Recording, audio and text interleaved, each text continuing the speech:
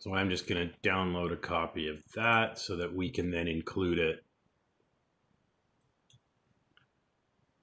in our site today. One other thing, if anybody else wants to do that might be helpful, is we should probably also make a favorite icon with one of these. So if anybody has time, maybe even a break to grab, I'm going to use the third one and run it through an ICO converter online, and maybe wants to share a link in the chat, then we can replace the default favicon that comes with our Visual Studio project. We can replace it with a little version of our logo. So here's what we're going to do this week. Well, we've taken care of our poll.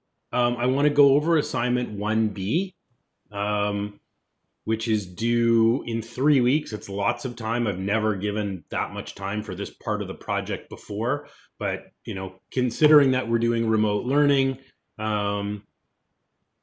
that I thought it would be probably a good idea to give you guys a little bit of extra time for that. So we're going to go over that.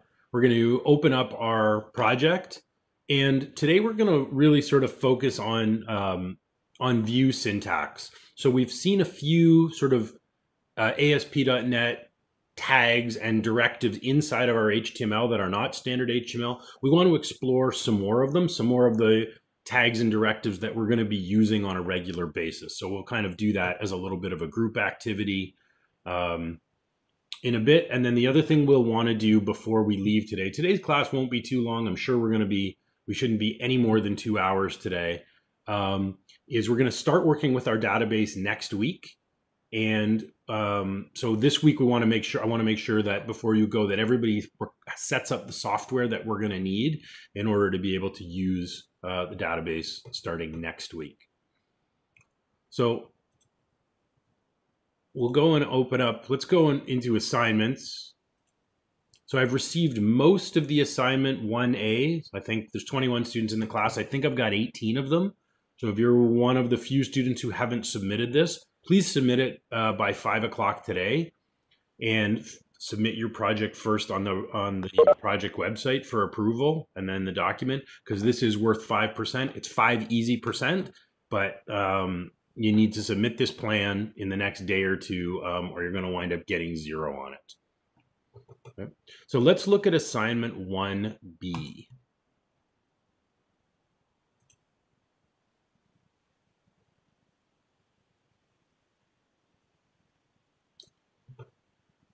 So assignment 1B will be due on Sunday, the 18th of October. So that's not the holiday. It's not the Thanksgiving weekend. It is the weekend after. I'm not asking you to work and submit in the middle of the long weekend on Thanksgiving. It's due afterwards.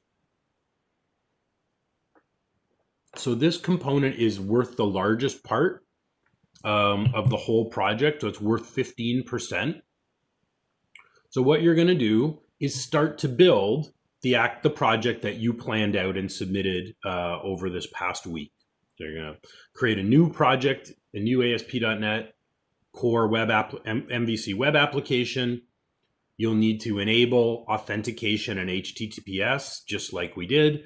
And you don't need to invite me again. You don't need a new repository. Just submit the same link that you already submitted in assignment 1. Okay.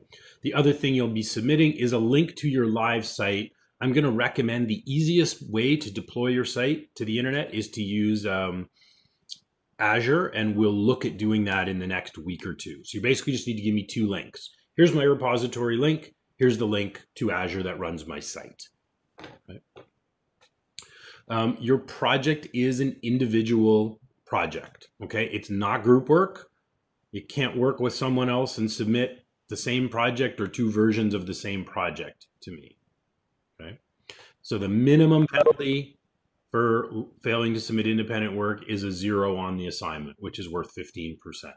Okay, I will check the code.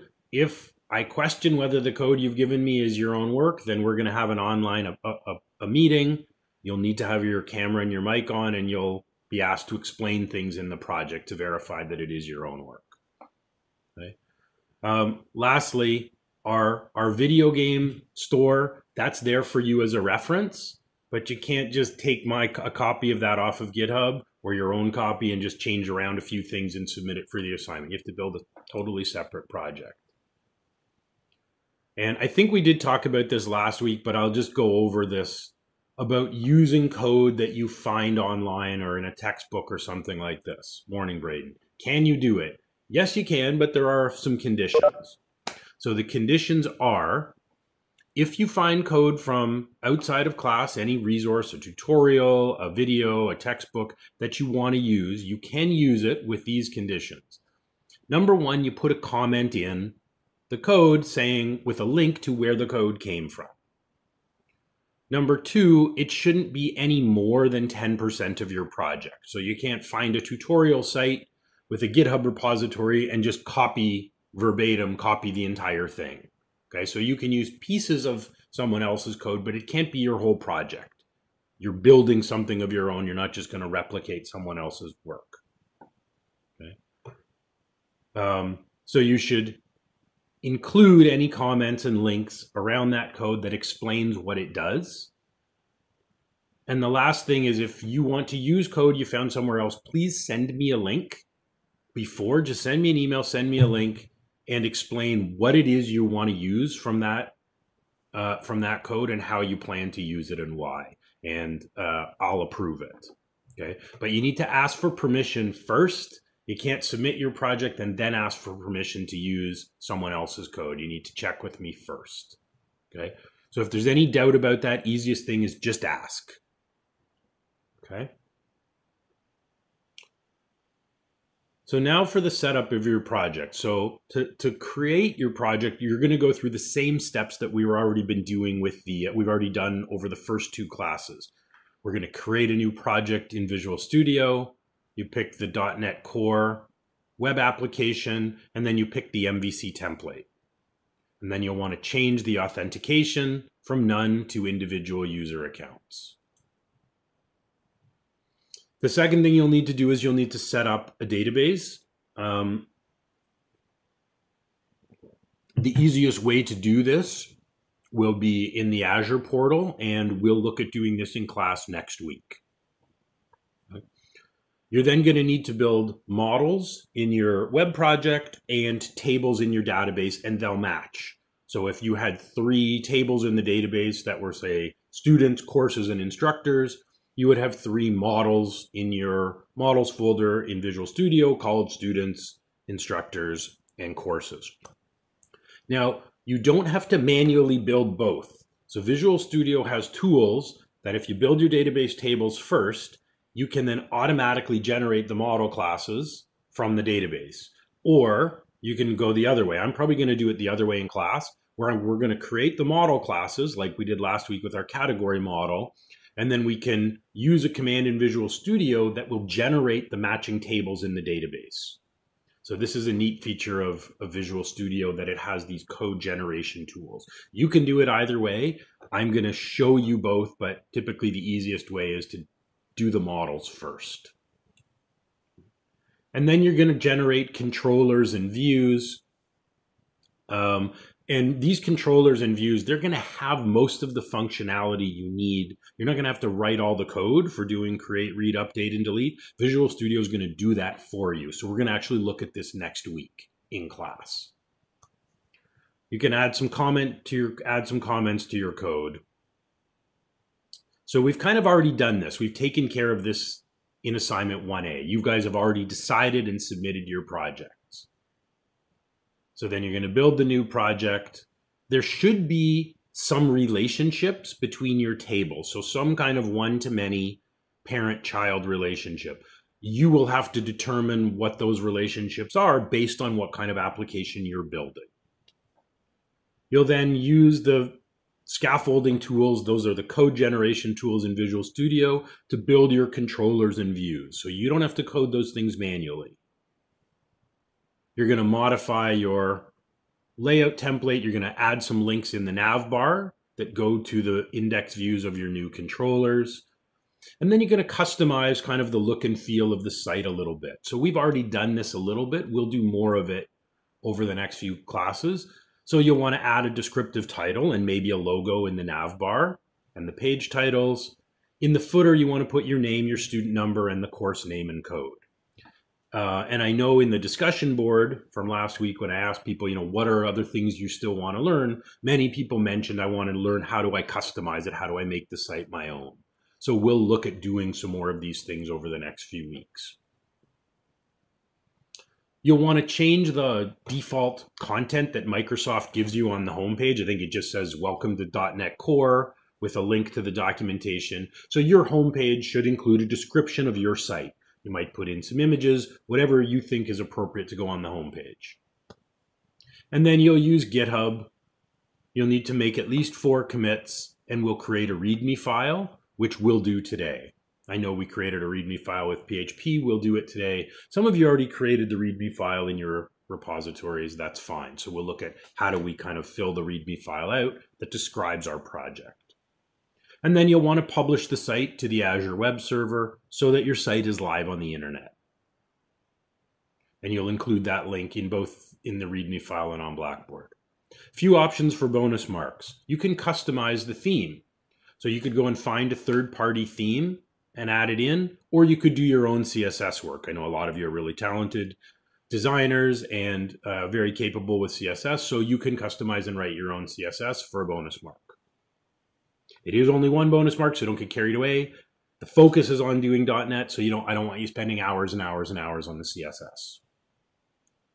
Bonus number 2 is implement something in .NET MVC that we haven't learned in class. So any new feature that you want to add, and just make sure you list it in the README file so that I know to look for it and can give you your bonus mark. So these items are optional.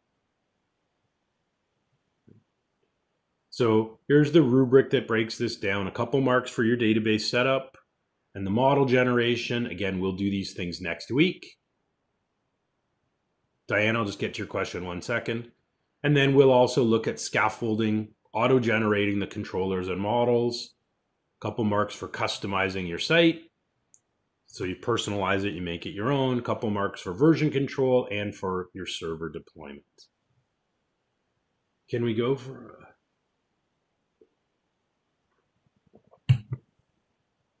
Diana, yeah, absolutely. Those would be examples of features you could do.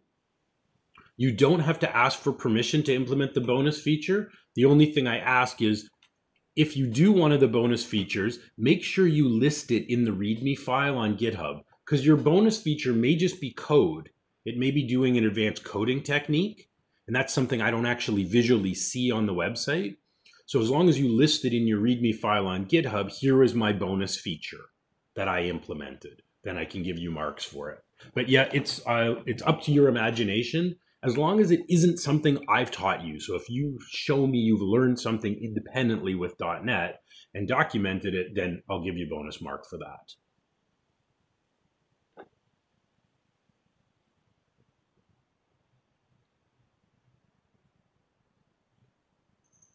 I will actually show you, I have a sample project from last year. So I can actually show you what like a completed project might look like, which may help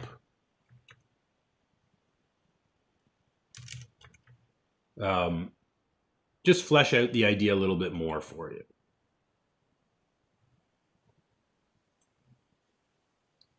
So this is the full completed project. It would include both assignment 1 and assignment 2. But you can kind of get an idea of what the finished product might do. So this student built a project tracker. Now, he didn't do a lot of work customizing the design. So we put his name, student number in the footer.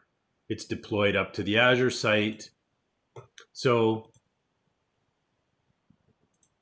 here I can see he's customized the nav bar, he's changed the header, and he's put in these links. So I can view projects and tasks.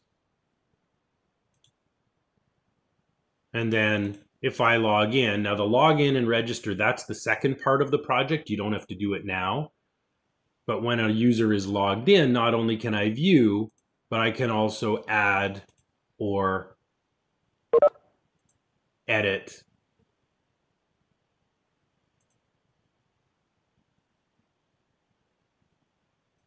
or delete. So as an anonymous user, I can view the data, but once I register and log in, I can modify data. So the registration and login, we're not doing for part one. For part one, any user can create, read, update, or delete. We'll add the authentication for part assignment 2. So you don't have to do that for right now.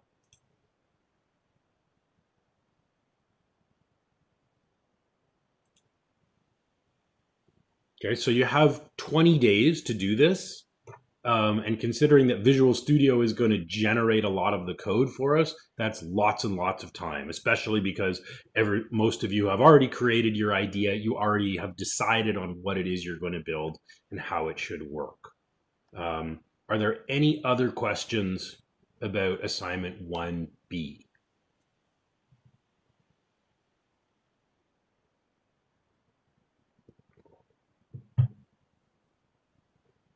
Sure, Liam, go ahead. You can use your mic or the chat, whatever's easier.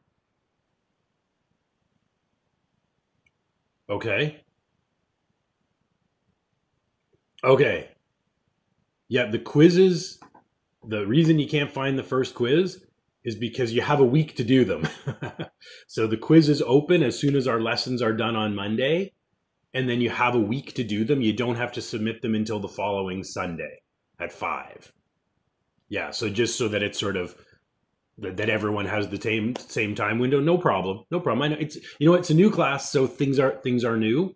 So our quiz based on this lesson, it'll open today and it'll be open until next Sunday. It closes at 5 o'clock. So you basically have 6+ days to do every quiz. And considering there's only 5 questions, I'm sure you'll probably be able to fit that in. Okay. Any other questions, particularly related to the assignment, before we move into today's lesson?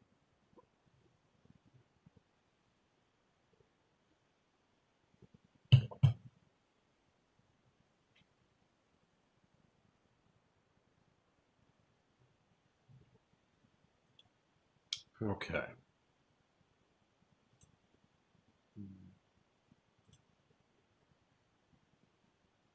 Okay, so let's open up our game project, or Get Me a Game project.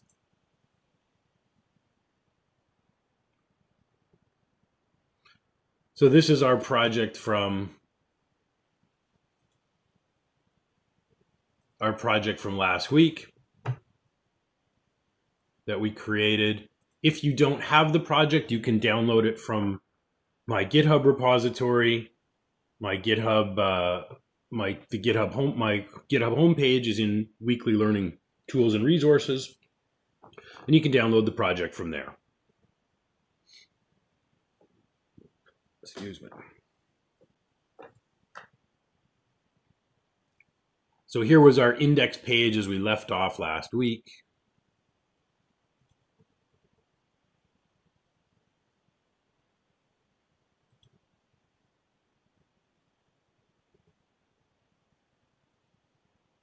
So I want to launch my site, get it loading in the browser, and get our local web server running. So I'm going to click on my debug menu. I'm going to start without debugging.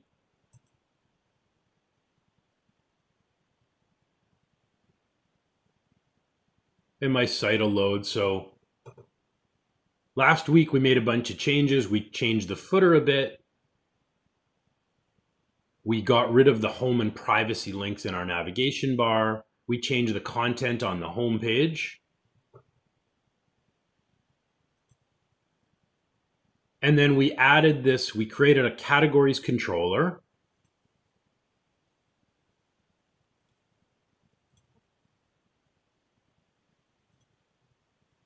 So we created this new file called categories, and Visual Studio automatically generated an index view. And then we changed the code in the index view so that it would use this category model we generated. So we created this simple category model where every category has a numeric ID and a string value for the category name. And then we use this loop to create 10 categories in memory. They don't live in a database. They're just fake. And then we wanted to pass this list of categories to our view. So then we created this index view. And we said at the top, we declared that our view would receive a list of IEnumerable, meaning a list of category objects, and then we used a loop to display each one of these.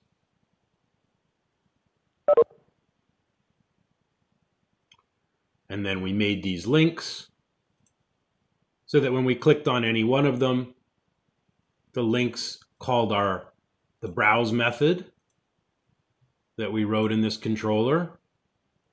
And we added a parameter. So the browse method needed a string parameter called category name. And then we used the view bag to display that value in an H1 tag.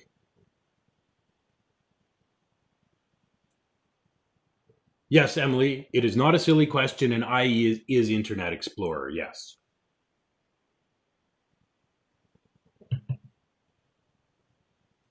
So this is how we left off last week. So it was interesting. I thought it was very helpful for me. So about half of you, so I gave you a little quick take-home learning reflection.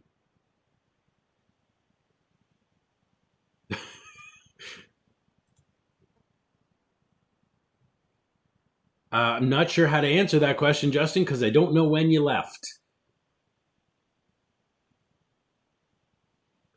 So I asked you in the forum, to tell me what have you learned and what was useful and what's something you would like to learn. So a lot of people said, okay, I'm starting to get MVC and how the pieces work together, but I need more practice. Like, it needs to become more familiar. So absolutely, I get that. And we're going to do lots of practice both together in class. And that's part of the value of the assignment. So Young had a really good point. She said, it's kind of like a spider web where all these pieces are interconnected and they work together, which is a really good way of thinking about it. A lot of people talked about wanting to use the database. So again, we're going to sort of set up the software for that this week, and we'll get into working with the database next week. I did add something. I did add something to the forum that I'm going to ask everybody to keep in mind and maybe contribute to.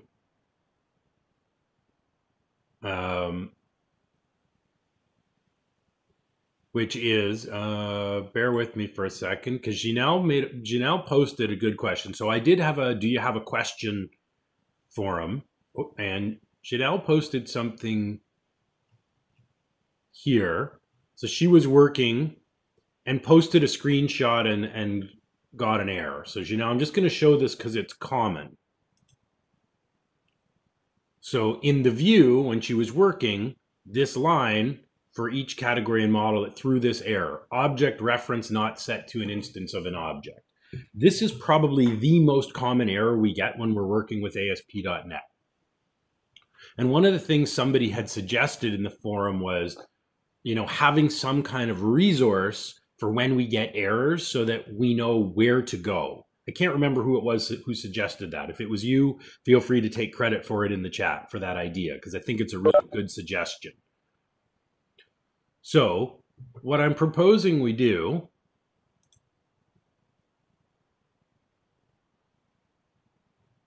so what I'm proposing here in the forum, I've created a new thread called the ASP.NET Error Dictionary. So I will encourage you to contribute to this thread if you get an error message, or even if I get one in class.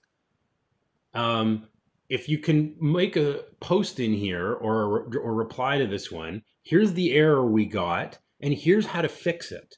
That way, in this thread, we're going to have kind of like a glossary of common mistakes that we get, common error messages in ASP.NET, and then what to do to troubleshoot those errors. So that's going to help you in your assignment. We might get an error together in class, but if somebody will make a recording of the solution in here, then you guys have an easy reference for common errors and how to fix them. So I'll go in here and maybe just make a new post. I'll make a post in this thread. So here's a common error. So if the error is a view crashes with the error, so this was the error Ginal had, object reference not set.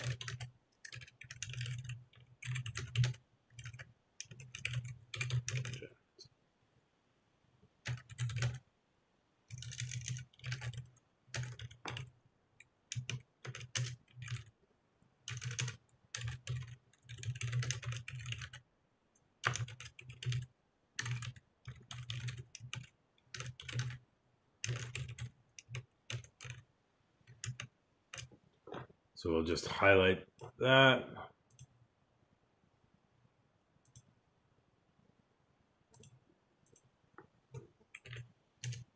Whoops.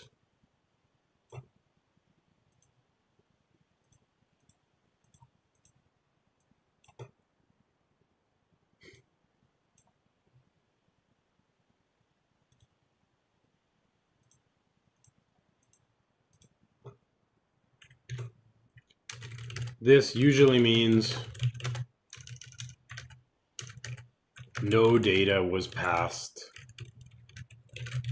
from the controller to the view. Right, so Ginal, that's exactly right. So for example, return view should be return view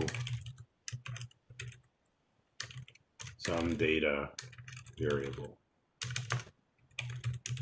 here.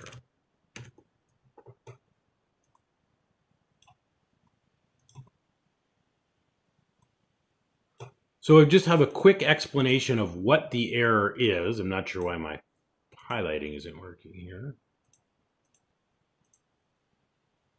So I put in a description of the error message we got, how we got it, and how to fix it.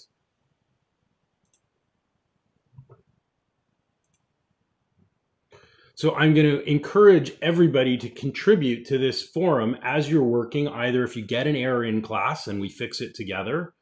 Maybe while I'm teaching, someone can go in and put in a reply, or when you're working on your assignment or doing something, playing around with .NET, I'll encourage you to contribute errors and solutions in here. And that way we've got a sort of a central place where you can go to look up your errors. And we can kind of collaboratively add to this as we go through the course.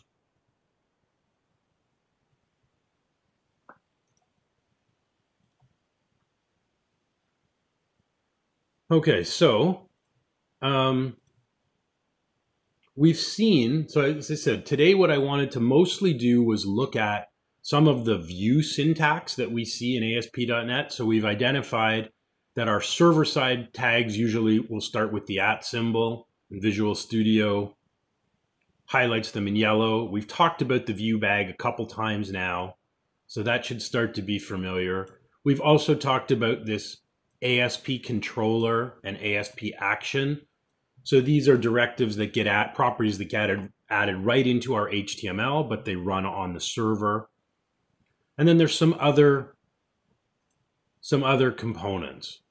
So what we want to do is look at some of the other common syntax elements that we're going to see in ASP.NET. And I've called this, you'll see the term, I've used the term Razor. Razor is just the name Microsoft has given their view syntax. They've called it Razor. Previously, they used a different type of HTML formatting for their views, and they've used this Razor syntax for a number of years now. That includes things like these @ symbols and these ASP- tags that we see here. So what we're going to do is we're going to make a new page. We're going to create a new view, but we're going to use some of the Visual Studio code generation tools. And it's going to include some other new ASP tags we haven't seen. And then we're going to kind of break off into do a little group activity where we're going to kind of identify and define what some of these syntax elements are. So we're going to go over to Solution Explorer, and we'll open up our categories controller, and we'll make a new method here.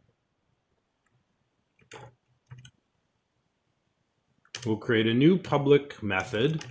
All our methods they're always going to return this iActionResult class. And we'll call this method add category.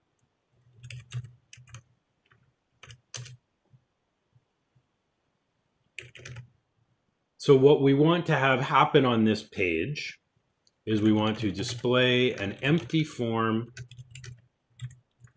where a user could add a new category. We're not actually going to save the data to the database. For today, we're really mostly interested just in the views.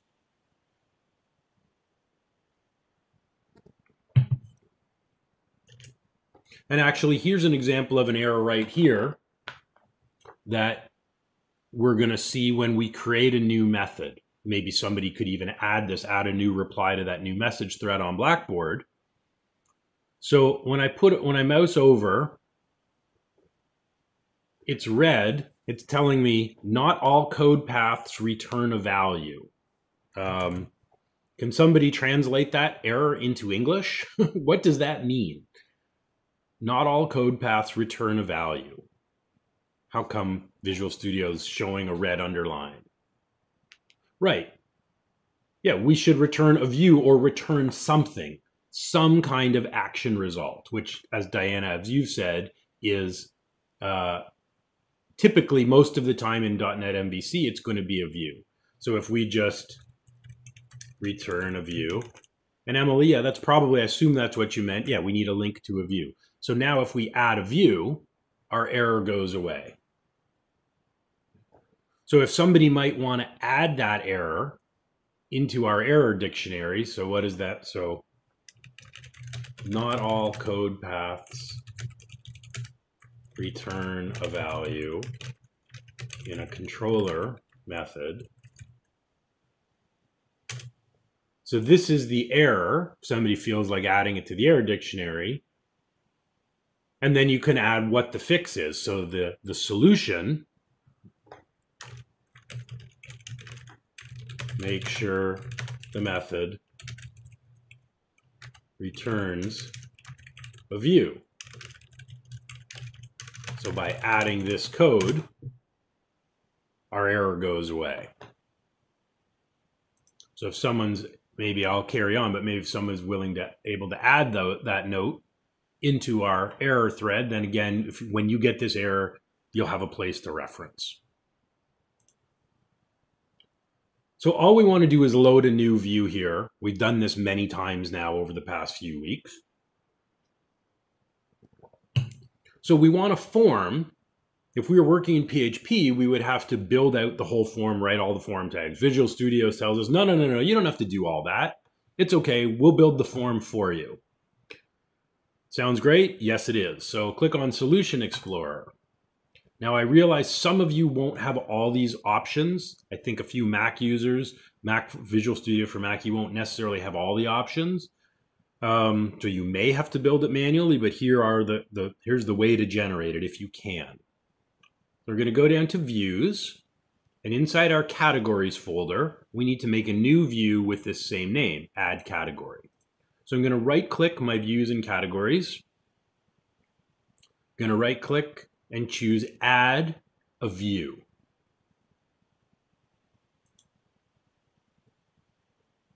So we have two options here. We get an empty view and we get a razor view. So far, we've only added empty views. This time, we're going to pick a razor view because this is going to include some generated code. So a razor view with or without a strongly typed model.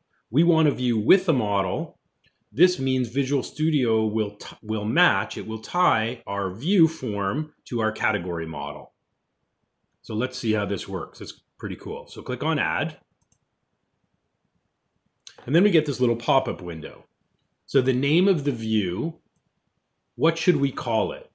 It defaults to the name view. We don't want to call it that. So in this first text box at the top, I'm going to take that out. What should we call this view? You got it, Liam. Thank you. Because we want it to match the method name in the controller. So then it's asking for a template, and it defaults to empty without model. Yep, just 1 second, Emily. So which of these templates do we want? There's view templates for create, delete, details, edit, empty, or list.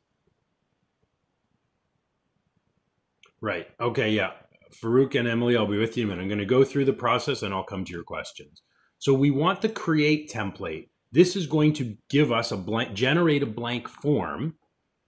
And once I pick create, so you'll notice at first when it says empty, our model class is disabled. I can't click this second drop down. But if I change empty to create, it then unlocks the model box. So which model do we want to pick?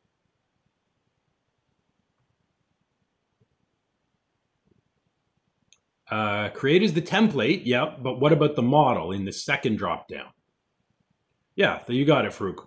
We want a page that will create, it happens, a category.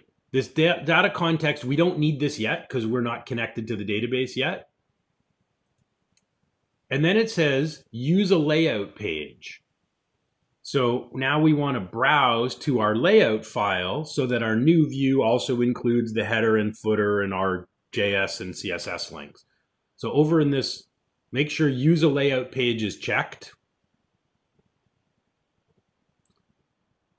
Yeah, just give me a second to finish it and then yes, I will. So then I'm going to go to views and shared, and I'm going to pick the layout template.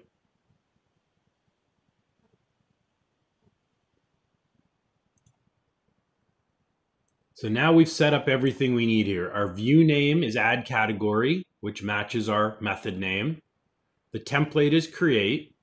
The model is category, and it's going to use our shared layout. And I'll click add here.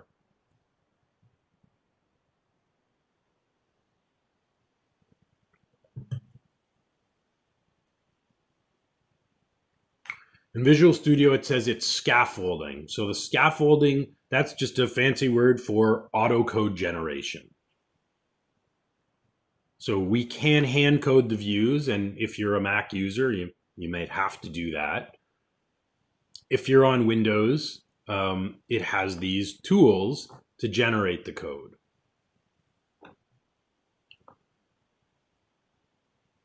Yeah, I like it too, Farouk. It saves us tons of time. So here is our form. So at the top, you'll notice it automatically lists the model. It says this form, rather than receiving a model, it's going to submit a new model to the controller to be saved. It lists the title. It links to our layout file. Oh, thanks for posting that in the chat, Diana. And it gives us a form with inputs and even validation. If you need to delete it, Hung, you just view it, find it in Solution Explorer, right click, and you can delete, and then you can redo it. So I'll save. I will push this up to GitHub as well.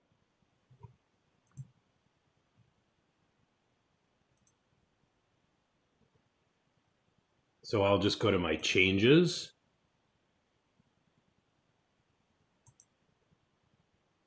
And put in lesson 3, add category form. And I'll commit and push. Okay, I've updated the repository as well on GitHub. Sorry, it's just pushing right now.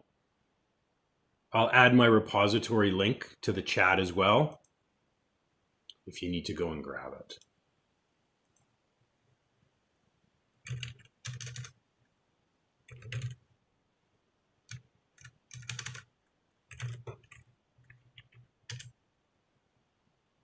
Yep. Thanks for doing that, Diana. So you can grab it from the chat.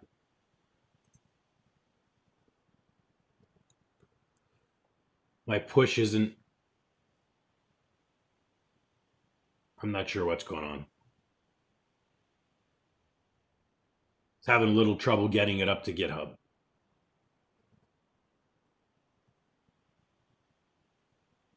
There it goes.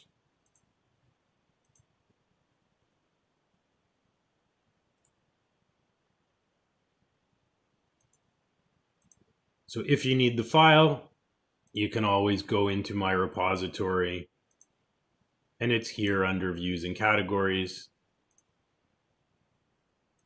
And you can click on raw and just get the HTML. So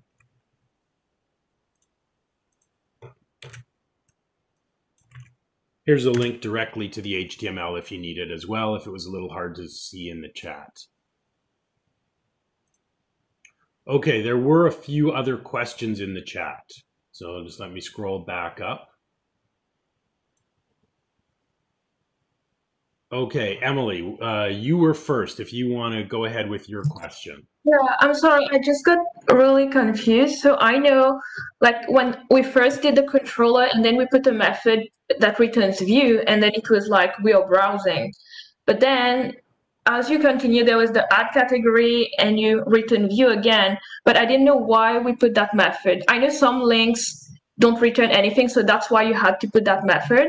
But from there, like I was kind of confused, a bit lost. Okay. So what we're doing, we're creating this method, this add category method, because we want to create a new view in the project, a new page. So this method is going to display.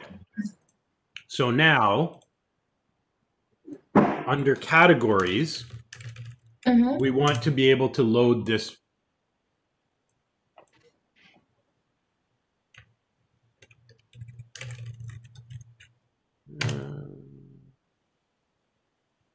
So we created that method to load this new view.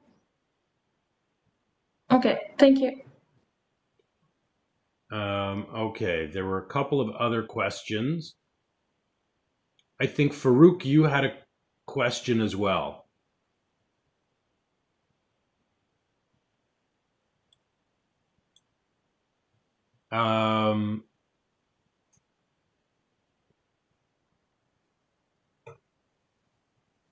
For Mac users, it might be add new scaffolding.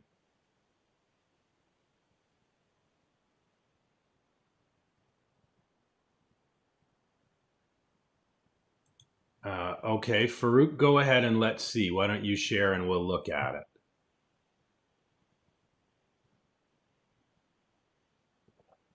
Okay, so go back to your Solution Explorer.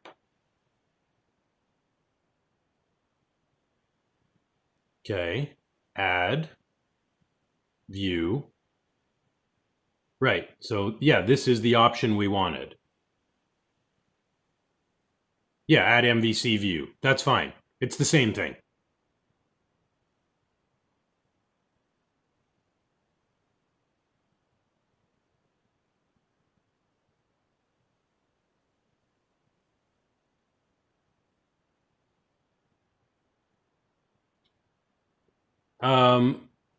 What version are you using, Farouk, of Visual Studio?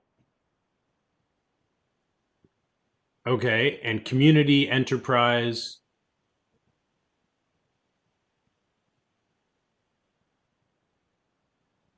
That may be why. The terminology may just be a little different in the Community Edition.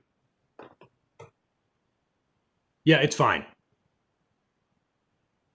Okay, no problem. Okay, so let me turn my screen share back on.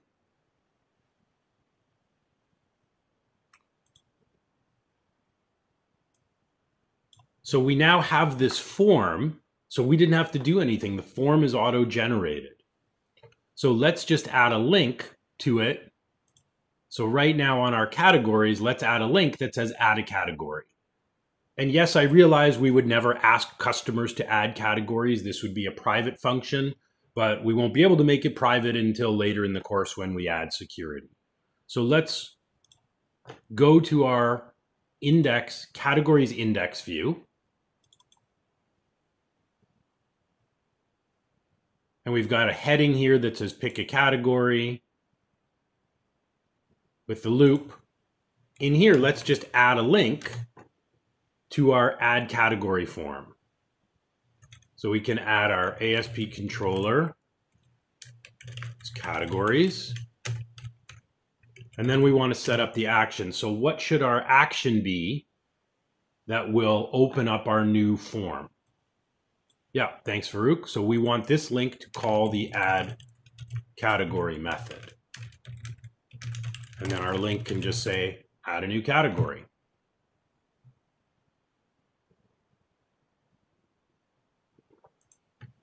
So I've just added line 4 to the category index.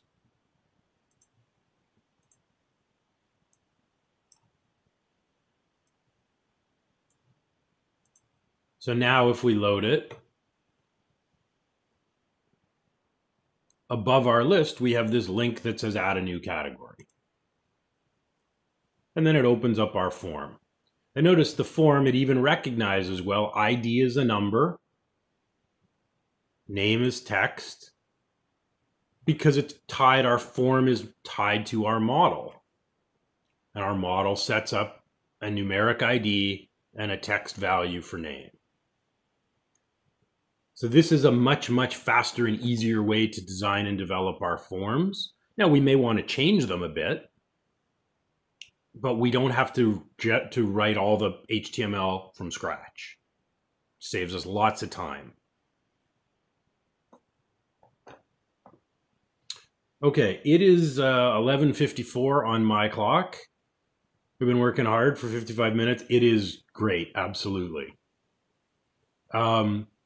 So I'm going to propose we take a 10-minute break here and come back at 12:05. I'm going to go step away for a few minutes. And I'll stop the recording. Please remind me to start my recorder again when we come back. Okay, I'll see you in 10 minutes.